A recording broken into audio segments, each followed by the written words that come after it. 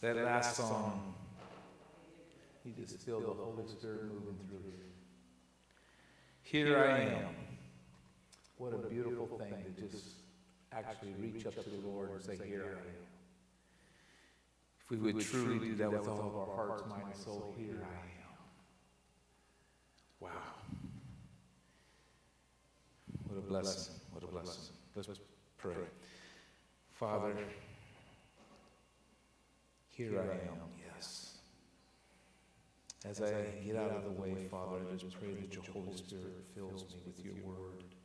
Speak to your children, Father, so you can change them more into the image of your Son. Help us to walk that walk, Father.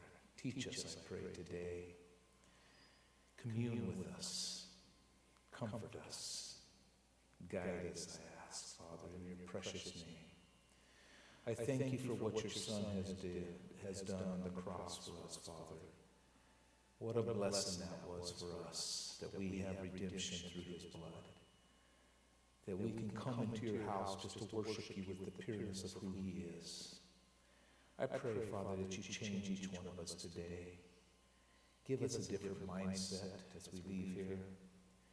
Give us a closeness that we want to be with you. Give us that hunger and thirst for righteousness, as that song said. Give us that, I pray, Father, that we would seek you diligently with all of our heart.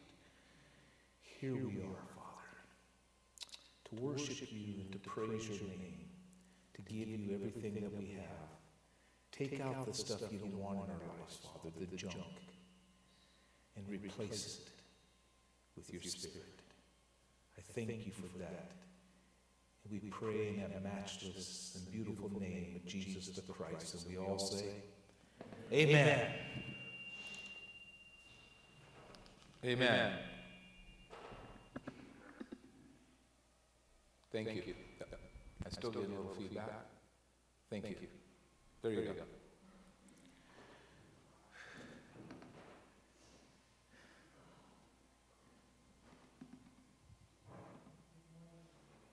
Good morning.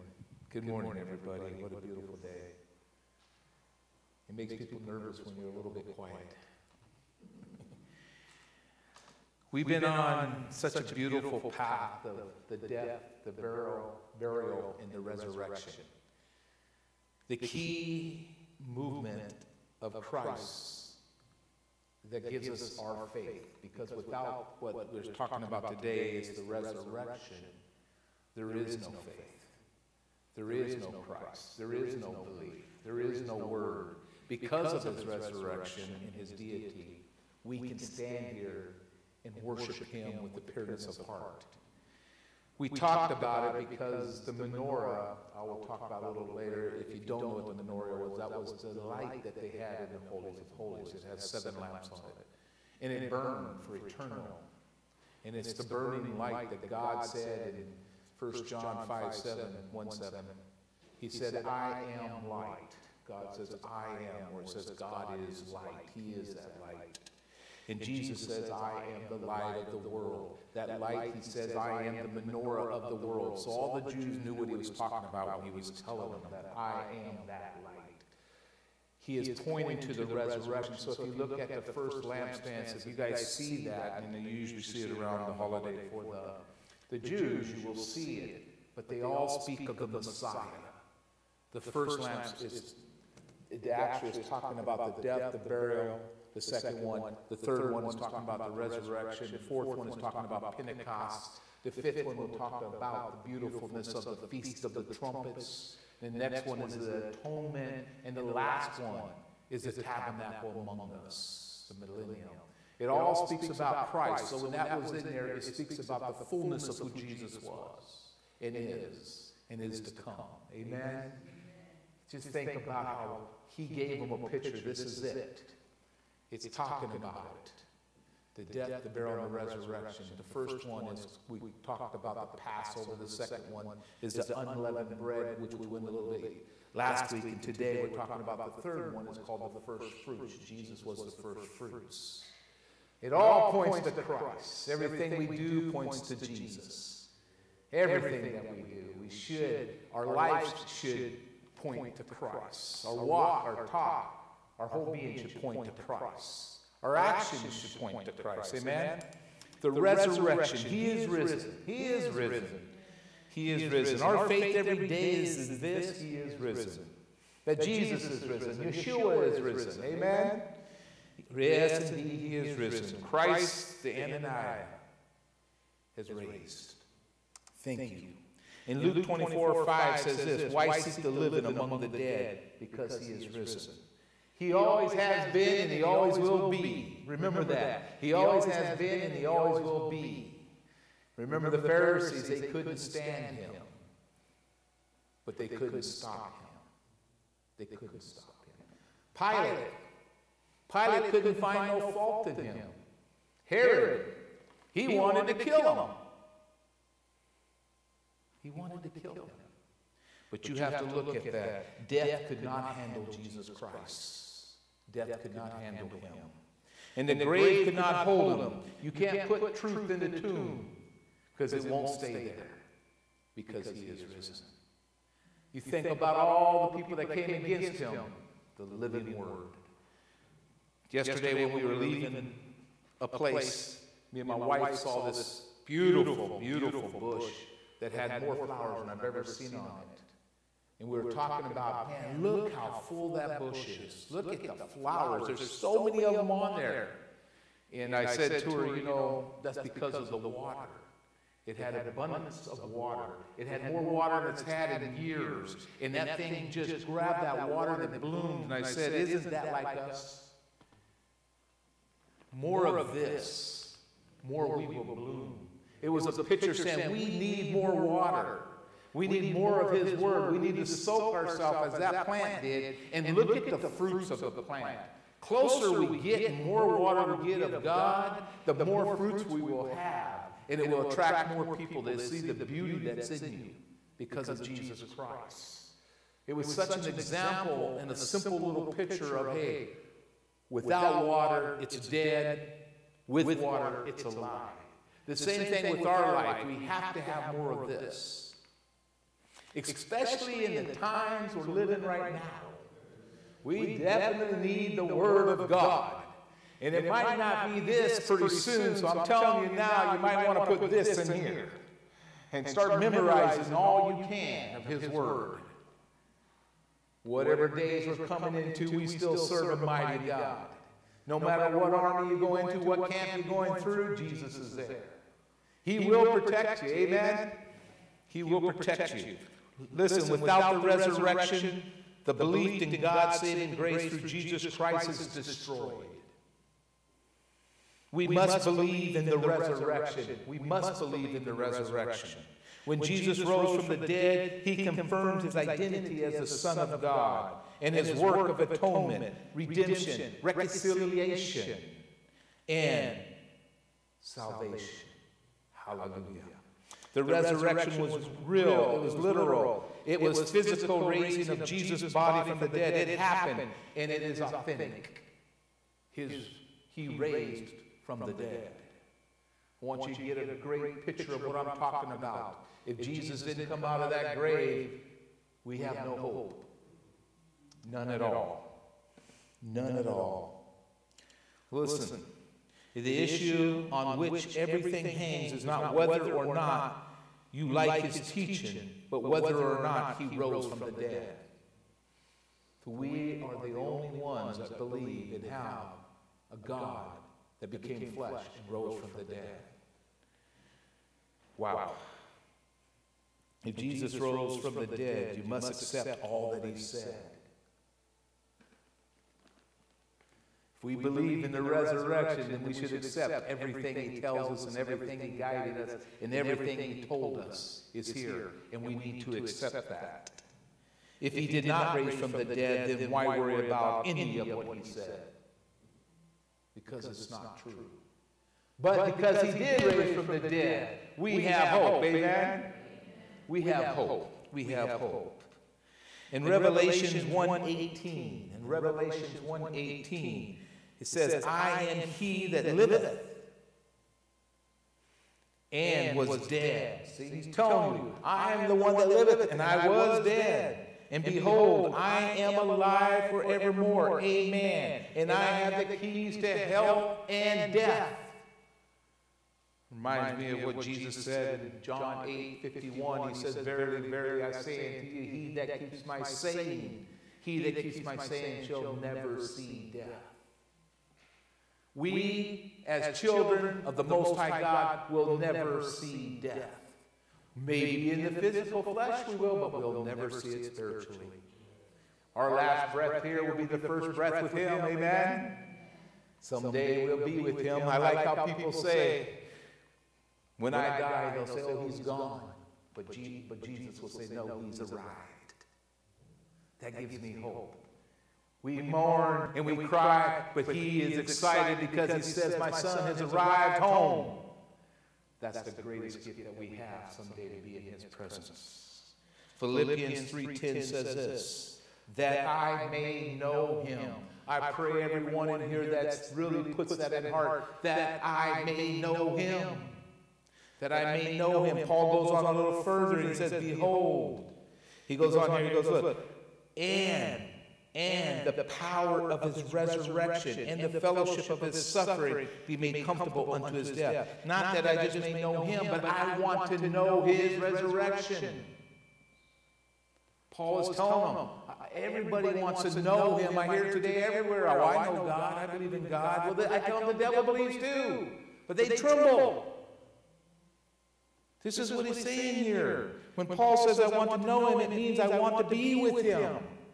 But when he says, I want to know the power of His resurrection, it means I want to be just like Him.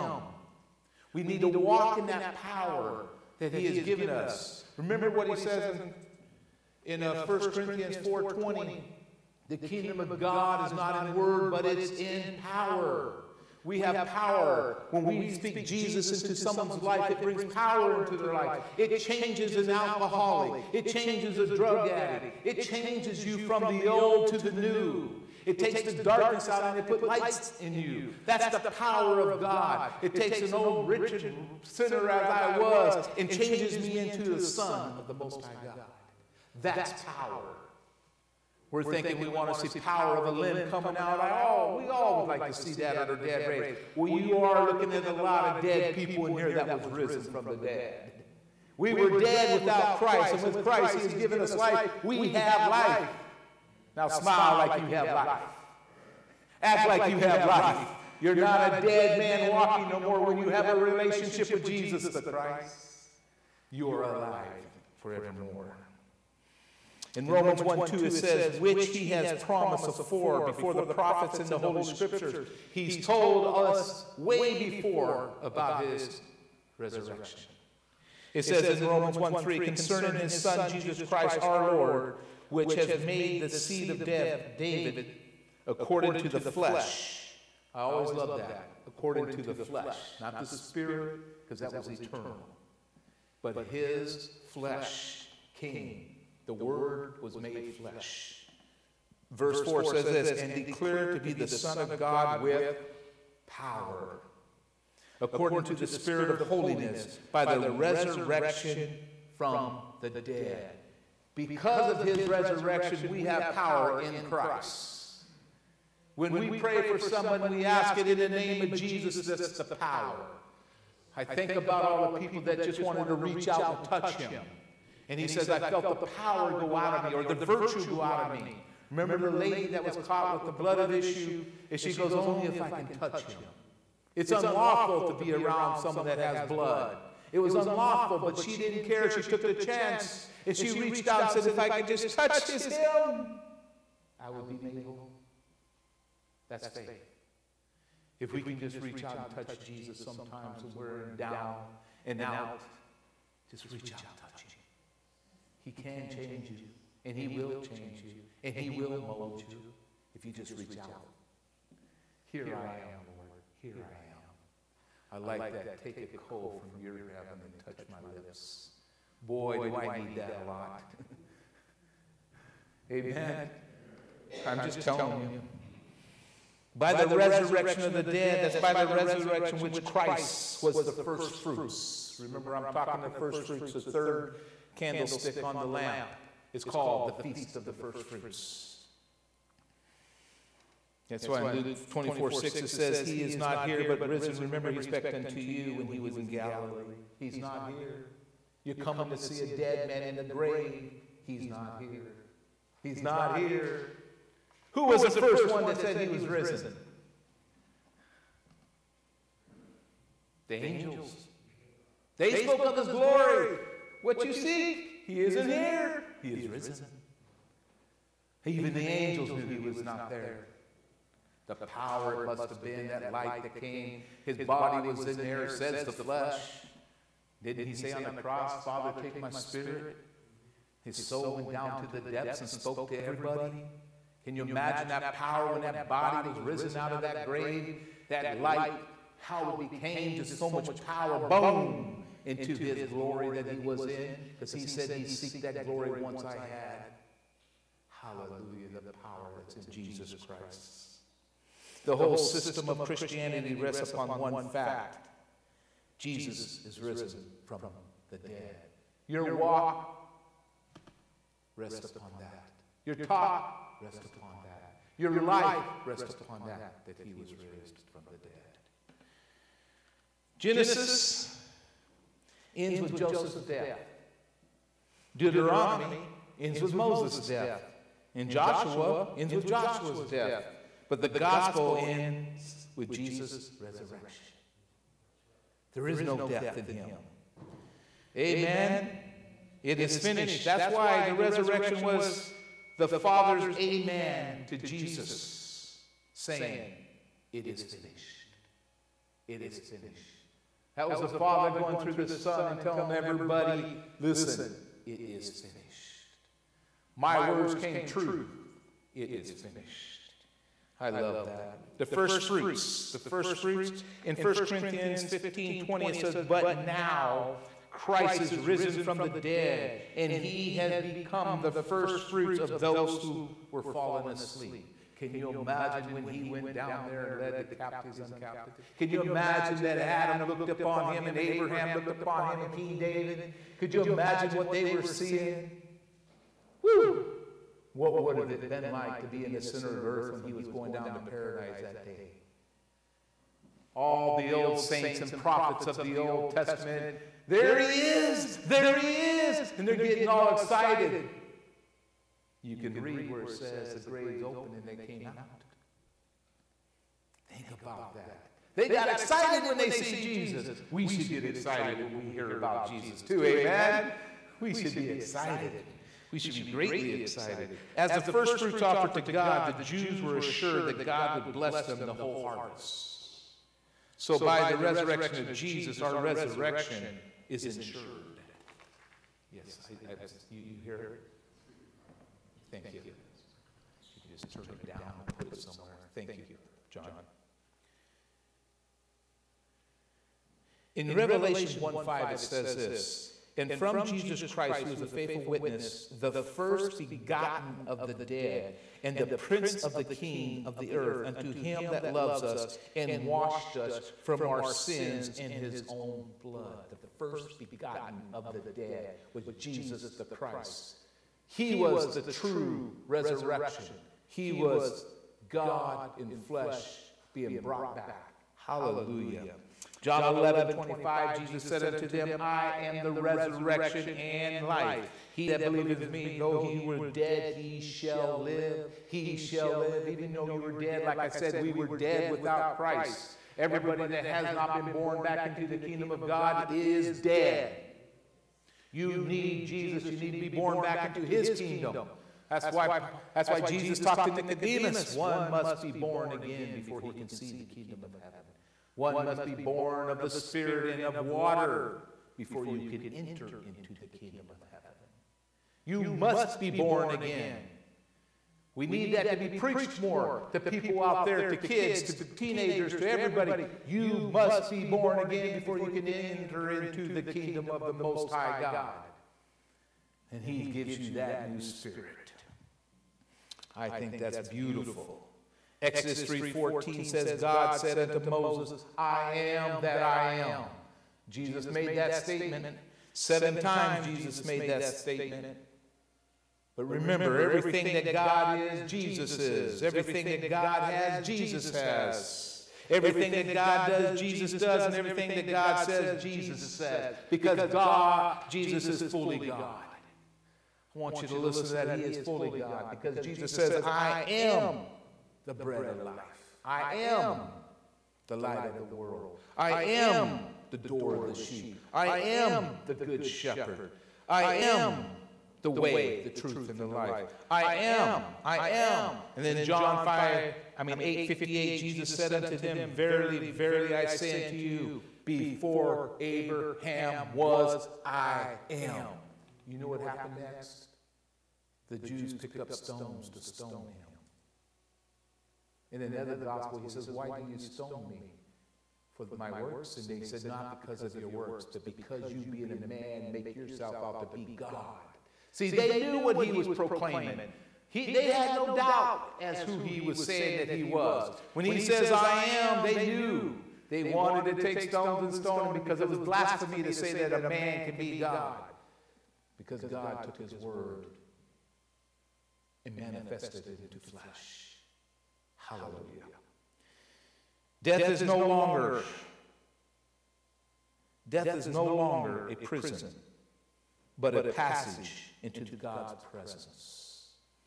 Death is no more a prison, but it is a passage into God's presence. That's why in John 11:26 it says, whosoever liveth and believeth in me shall never die. And then his statement looks at him and says, believest thou this? Do you believe what I'm saying? Watch what I do with your brother Lazarus. I'm going to call him and watch him come forth. I'm going to show you the power I have. Lazarus, come forth! I can only picture this guy coming out like this, all wrapped up. Unwrap him! Can you imagine everybody watching that? That kind of power to see that? How would we think today if we got to witness that? Would we change our life a little bit? Makes you think, doesn't it? Makes you think. Anyways, Revelation 5:6 is pretty interesting. It says, and I beheld, and lo, in the midst of the throne, and the four beasts, in the midst of the elders, stood a lamb. An innocent lamb, as it has been slain, having 7 horns, having 7 eyes, which are the 7 spirits of God sent forth into the earth. Boy, that's interesting, isn't it? 7 horns, 7 eyes, 7 spirits. The 7 horns, the horns is an emblem of power. The 7 is a number of perfection. The 7 horns may denote the almighty power of Jesus Christ. That's what that represents. The 7 eyes is his infinite knowledge and wisdom. His infinite wisdom and knowledge, especially the treasure of wisdom, laid up in him to be communicated to the church by the 7 spirits. You say, what are the 7 spirits? Well, turn to Isaiah chapter 11, and I'm going to give you the 7 spirits. Matter of fact, let's read that before I give it to you. Isaiah, it's in your Old Testament. A little after Proverbs, you go a couple over, go to 11, chapter 11. Around verse 2, but I'll read 1 on. Say amen when you're there.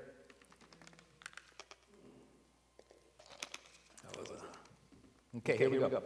And they shall come forth a rod out of the stem of Jesse, and a branch shall grow out of his roots. This is talking about Jesus. It's a prophecy of the Messiah. It says here in verse 2, and the Spirit of the Lord shall rest upon him. And the Spirit, listen, here you go, and the Spirit of wisdom, and the Spirit of understanding, and the Spirit of counsel, and might, and the Spirit of knowledge, and the Spirit of fear of the Lord. He just gave you the 7 spirits that's full of him. Let's go over those. The Spirit of the Lord is a supernatural power source that creates God's thoughts in our heart. Did you hear what I said? The spirit of wisdom is all of God's supernatural thoughts themselves. The spirit of understanding is all of God's personal illumination of those thoughts. The spirit of counsel is God's personal instructions for godly choices. The spirit of strength is God's supernatural ability to perform those thoughts in our lives.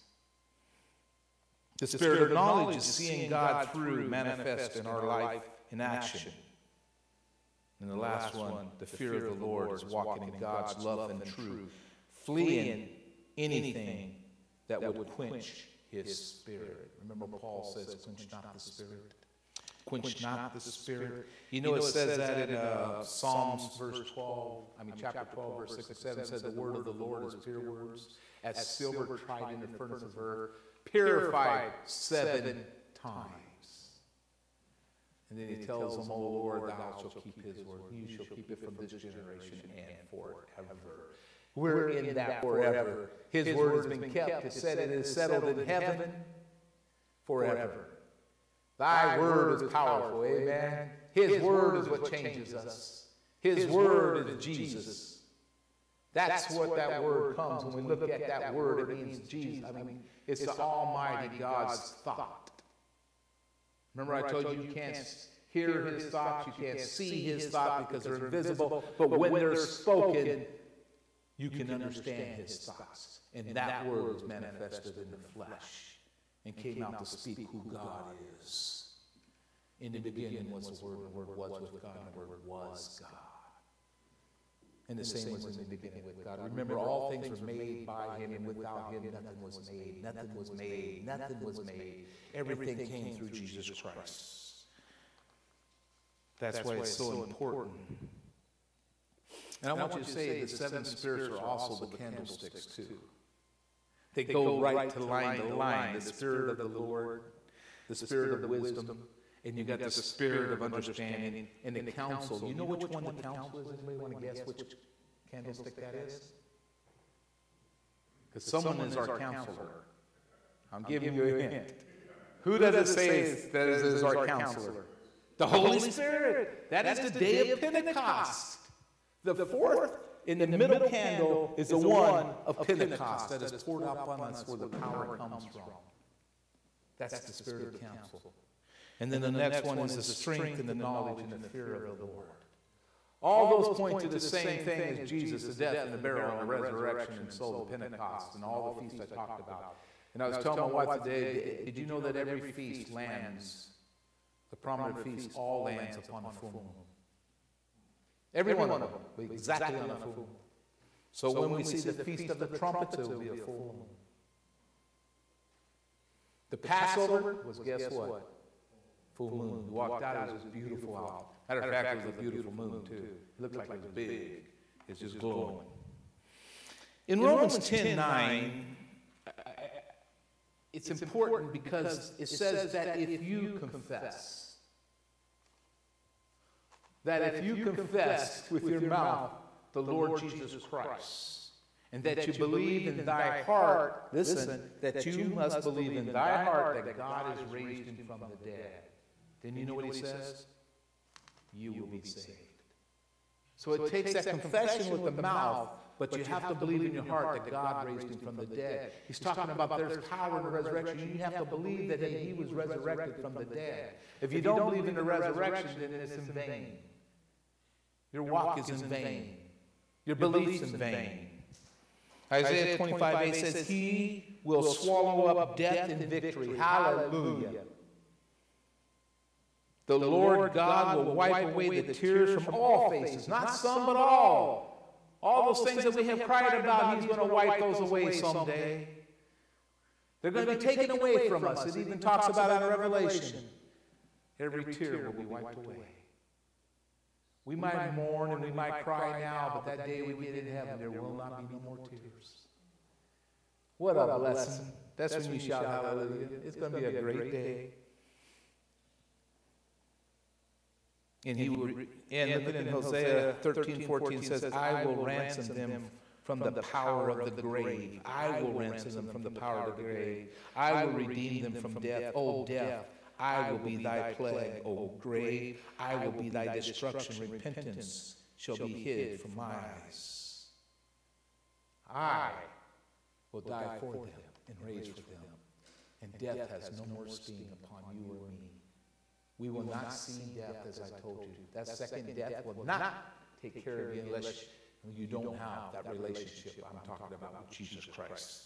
In 1 Corinthians 15:54 says this, so when this corruptible shall have put on incorruption, and this mortal shall put on immortality, and then shall we be brought to pass the saying that is written, death is swallowed up in victory.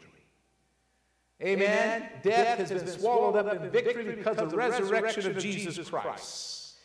In Isaiah 26:19 it says, thy dead men shall live. That's what I was telling you. Thy dead in this church shall live. When you give your life to Christ, you're not dead men walking no more. We have a lot of dead people out there walking.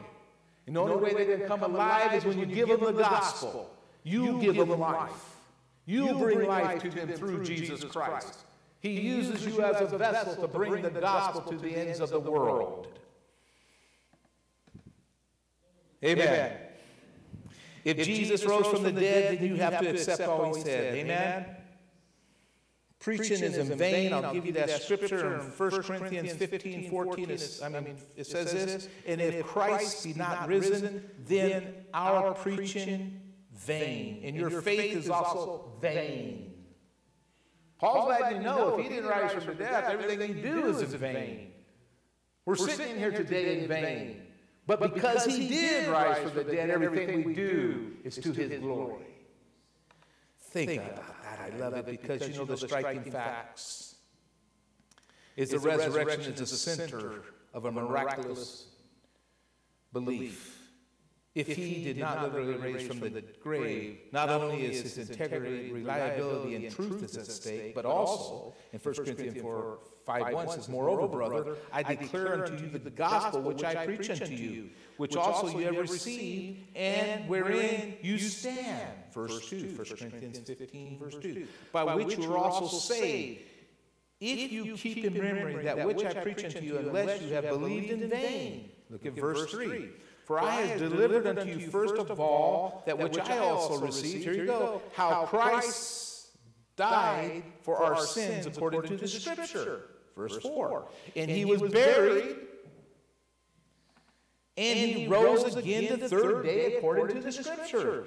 Here is what Paul is preaching the same thing I'm preaching, the death, the burial, and the resurrection. He's letting them know this is the gospel. This is who we serve. He has power. The grave could not hold Jesus. Wow. That's power. That's power.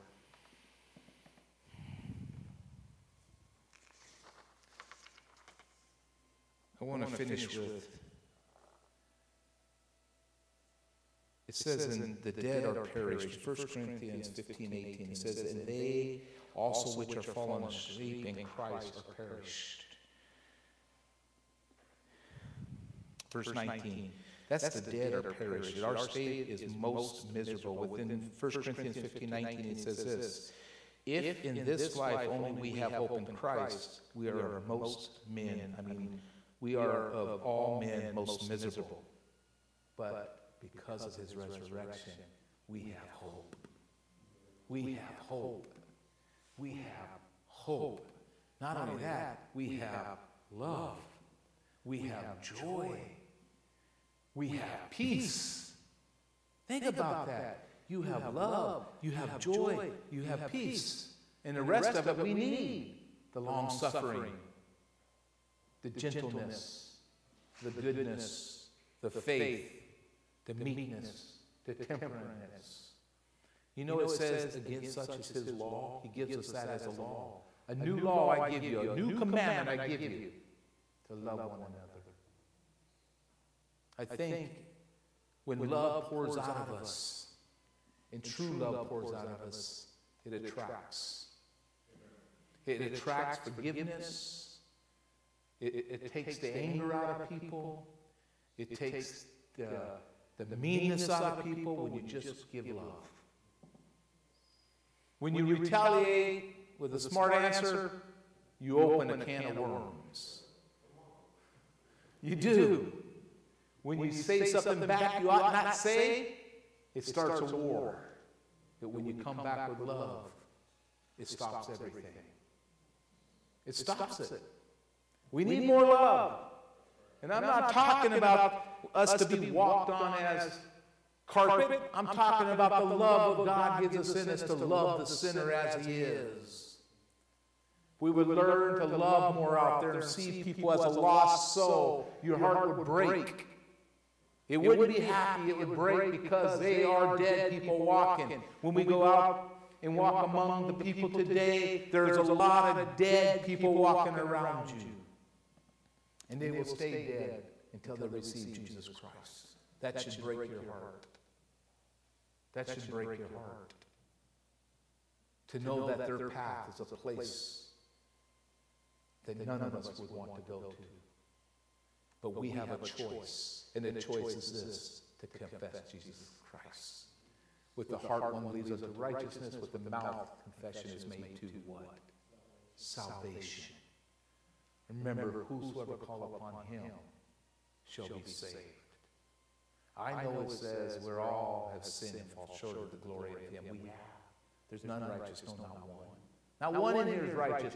But Christ has covered us with his righteousness. So God's looking at us on his Son as he sees you and me because of his righteousness. I was reading this morning where it was saying that our sins are forgiven and he remembers them no more. In Isaiah 43, if you want to read that chapter, that's where he says, I know no other Savior but me.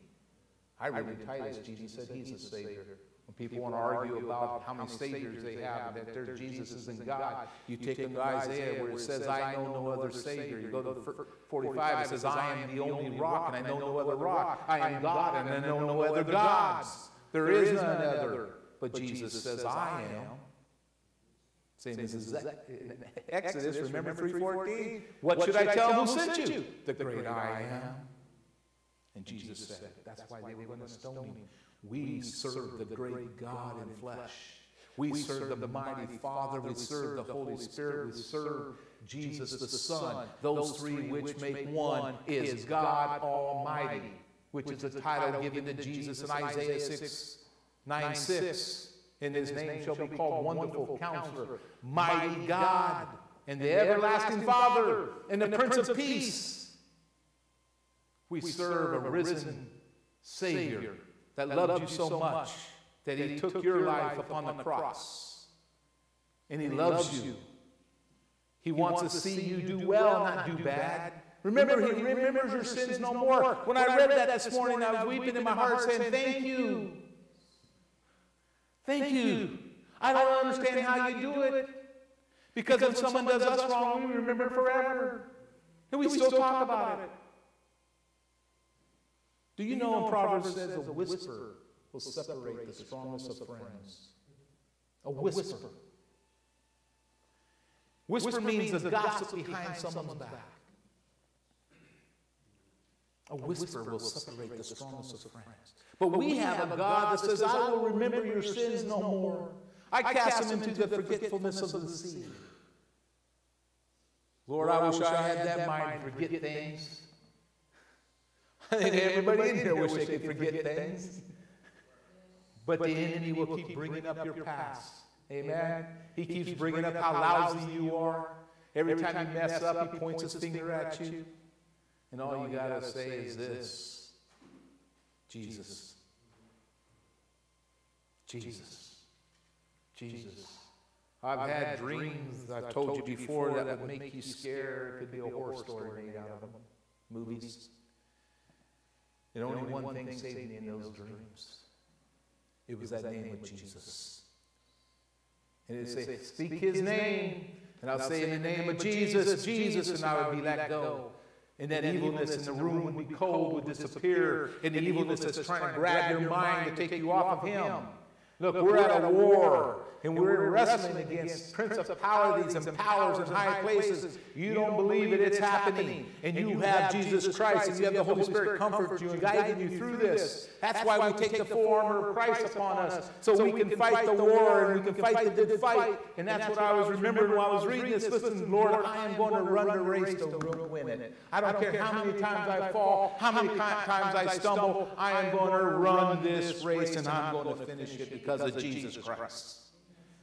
And I believe that with all of my heart. I wish I wouldn't mess up tomorrow. And I'm not going to mess up in Christ. But this old stinky flesh sometimes gets in there. But thank God He covers us. And He washes us. And He lifts us. And He calls us sons and daughters. Because of that love, I have hope.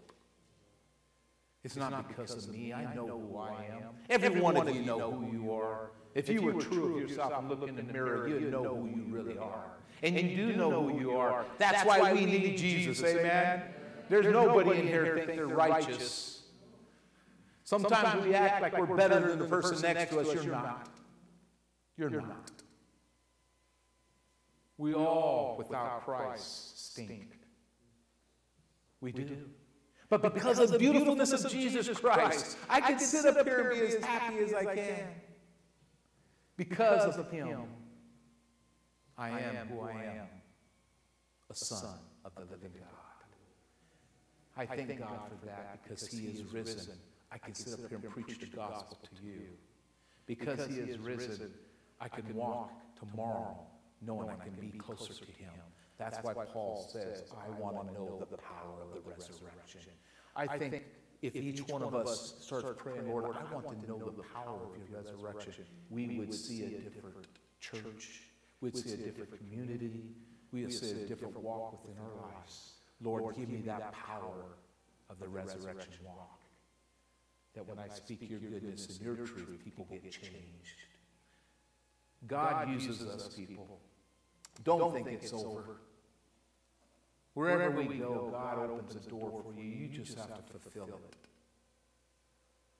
I mean, I could tell story over stories where I go and people will just talk, and I open up. We talk about the gospel. We give this. We share with them. We talk to them. The other day, we were praying in the middle of Costco. Me and this guy holding our hands, we're just praying. He was praying out loud. Eileen witnessed it. I didn't call him. He kept going down the aisle searching for me. It's not me. He saw Jesus. If he would have saw me, he would have ran the other way. But he saw something in us that had a light that shines. And he was loud and he prayed right in the middle of the place. I was like, what boldness, and I loved it. Here we are, holding our hands, praying. And didn't care who was around us, because of Jesus is the light of the world. Remember that. He says, I am the light. I am the resurrection. I'm the one that gives life. I'm the one that gives you power to keep going on. And the strength to be who you are in Him. Today, when you leave, remember this. There's power in the resurrection life. Start walking as you are resurrected, as a new man in Christ. Remember, the old man died with Him. Paul writes that in Romans 6, go to 7. Your dead man is dead. It went to the cross with Him. But now you bear the resurrection as He was raised. You were raised in Him. We need to walk in that power. Anybody agrees with me? Amen. Let's bow our heads. Father, I thank you so much for your word. I thank you for your greatness and your holiness. But I thank you the most for this. He is risen. I pray, Father, you do a new work in everybody in here today. That you right now, that you would be changing their mind. That you'd be changing their heart. And give them the strength to go out into this crazy world and still be the light that's shining in this darkness. Fill them, Father, with your glory. It's your glory.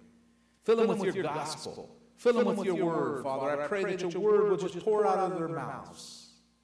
Everything they have read, Father, I pray that you bring it back in remembrance. That when they speak to someone, it flows the greatness of your word. Oh, thank you for your gift to us, Father, your Son, Jesus Christ.